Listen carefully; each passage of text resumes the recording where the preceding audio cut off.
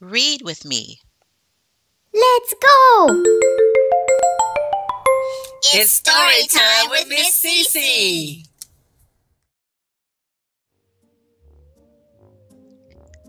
The Most Haunted House in America, written by Jared Dapier, illustrated by Lee Gatlin.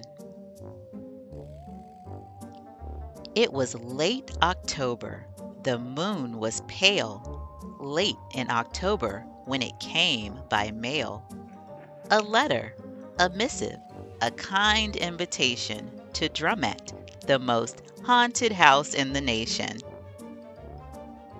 The invitation reads, "The First Lady of the United States of America requests the musical services of the Skeleton Drummers at a Halloween celebration on October 31st at the White House, North Lawn, 1600 Pennsylvania Ave, Washington, D.C., 20500.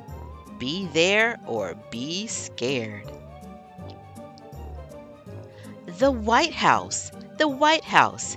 You've heard of the place. The first couple's home, the president's base.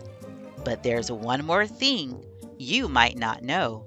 The White House is haunted from top to toe. Haunted.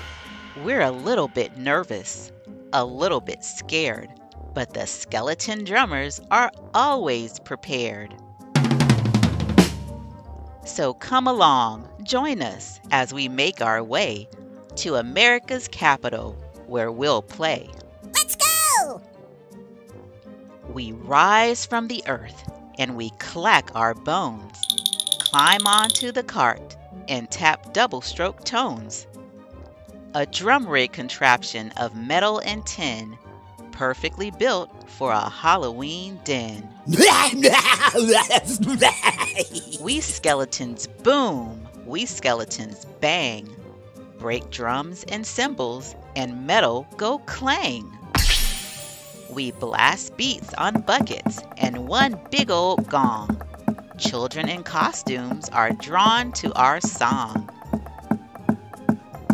Wizards and witches and robots and more line up the drive and step up to the door.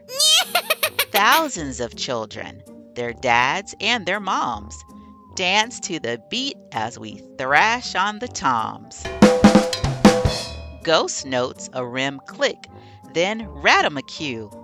Our bass drum makes thunder, a hula-baloo. The first couple grins as kids hoist their sacks, dropping in cookies and candies and snacks. Happy Halloween.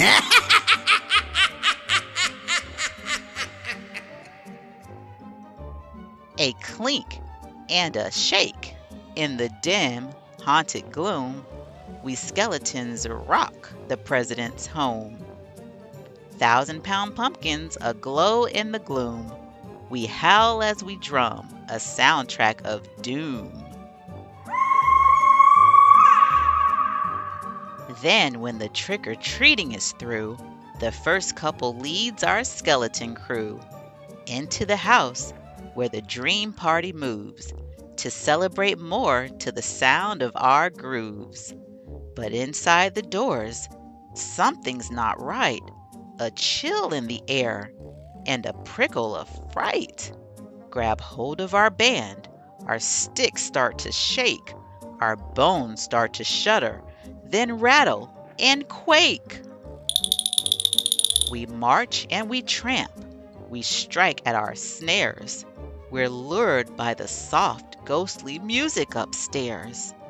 We enter a red room, swarming with souls.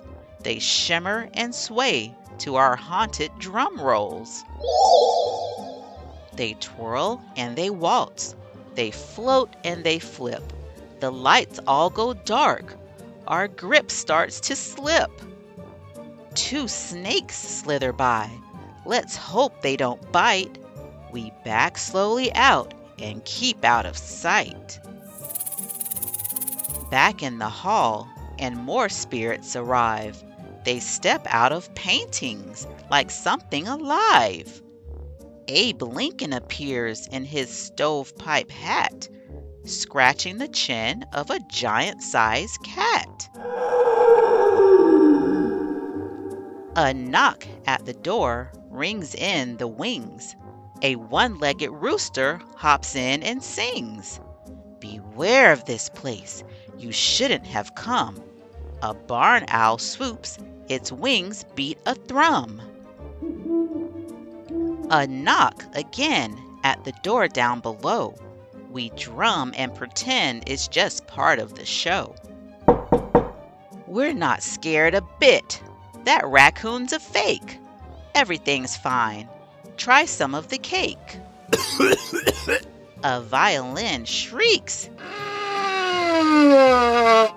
In the attic above, we trip and we bump, and we turn and we shove. We knock our thick skulls, we sprint and we fall. And we hit a dead end, the terror ball. The dead and the living together at last. Figures appear right out of the past. Abigail Adams, Abe Lincoln's son. A freak called the Thing. Everyone run! We flee through the gates, out into the dark. With howls and yelps, we stomp through the park. We haunt the mall with our rhythms all night. Skeleton drummers, a melee of fright. We creatures all revel and drum till the dawn, then wearily creep back into the lawn, climbing deep underground for a whole year to rest. Thank you, First Lady. This night was the best.